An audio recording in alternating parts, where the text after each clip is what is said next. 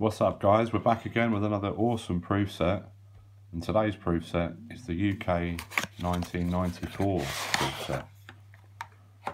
And this is the normal proof set. The deluxe comes in the red case, the Rampant logo there. We'll have a little look through this at the end. And I think the mintage on this set is about, I think it's 66,700. Seems to be a few discrepancies online when looking it up. Let's see if we can whip it out of here so we can handle it a bit easier. There we go. So let's get straight into it. And we'll do the penny and the 2 pence together. The copper plated steel, both heavily minted and heavily circulated that year. And we see obviously there's crown portcullis there, badge of the Palace of Westminster, and then the badge of the Prince of Wales, of course, on the 2p. Nothing special either of those coins. We'll have a quick look at the obverse of the whole set.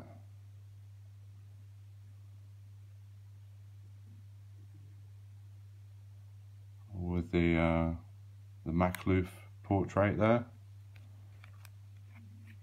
Then we move on to the copper nickel coins, and we have the 5 pence there, the crown thistle, which is the badge of Scotland, heavily minted in this year, nothing special really. Then we move on to an NIFC coin. This is the 10 pence, in 1994 was not circulated, and of course there's the crowned lion, which is part of the badge of England. And to buy one of these will cost you about £2 to £4, depending on if you're buying a bunk one or a proof one. But yeah, worth a couple of quid at least. And we're moving on to the 20 pence, which was heavily circulated that year, nothing special, but the 20 pence often is. So we've got the small denomination stuff out of the way. Let's get on to the 3 commemoratives. Now first up, we've got the awesome D-Day landings 50p, which depicts 50 years since D-Day. You see the landing craft and the aircraft there. And there is actually no Britannia 50p in existence for this year at all. Just doesn't exist, 1994 Britannia. This coin was circulated instead, and with a mintage of about 6.7 million. Obviously this is the proof version, and you're probably looking at about 6 or 7 quid for one of these. I think a circulated one maybe 4 or 5 quid, depending on condition.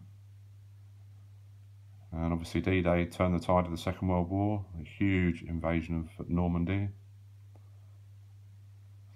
And of course we've now got a £2 coin commemorating D-Day as well now, of course, for the 75 years. So this is obviously 25 years ago last year. We move on to the pound coin. We see there the Rampant lion of Scotland. And this is the first of the heraldic designs representing each country for the next few years. Previously we had the floral designs, of course. This was minted heavily as well and circulated, of course. Everything was in this set was circulated apart from the 10p.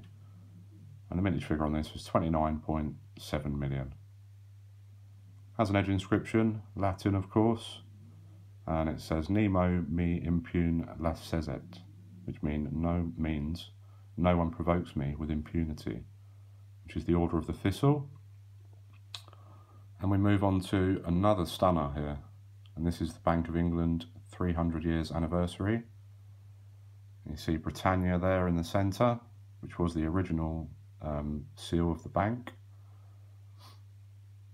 And you see William and Mary's cipher there, crowned at the top. They were obviously King and Queen at the time, 1694. And the stylised Bank of England in the traditional banknote style. Again has an edge inscription that we can't see because it's encased here, of course. And Latin again, and it's Sic vos non vobis, which means thus we labour, but not for ourselves, and is the motto of the Scottish financier and the brains behind the Bank of England, William Paterson. This coin again was circulated 1,443,116, and to buy a proof one of these you're looking at probably 13 to 15 quid, about a tenner for a bunk one and about 7 or 8 quid for a circulated one. But when I looked up the price on this set, I was honestly shocked because it is so cheap. And you can get this set, buy it now for about 25 quid. And if you look at all the past auctions, recent ones, the bidding ones, they're all going for about 20, 22 quid, which I think is just really, really reasonable, I guess is the word. So go and pick one up if you're interested. Let's have a quick look at the all the info inside.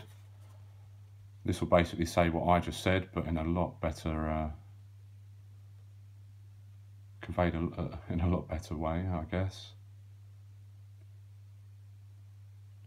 Mentioning all about the start of the Bank of England there, William and Mary, as I said, and then the pound coin, of course, and the DDay 50p. Obviously pause this at your leisure and have a read through. And the specs of the coins. Of course, the £1 and £2 coin nickel brass, the penny and 2p copper plated steel, and the other 4 cupra nickel. So thanks for coming by, guys, and having a look. Hope you enjoyed. We'll be bringing you another proof set soon, I'm sure, the next couple of days. Also interested that you've got an invitation to join the Royal Mint Coin Club. Wonder what would happen if you sent this off now.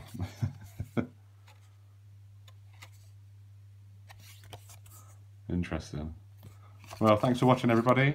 See you in the next one.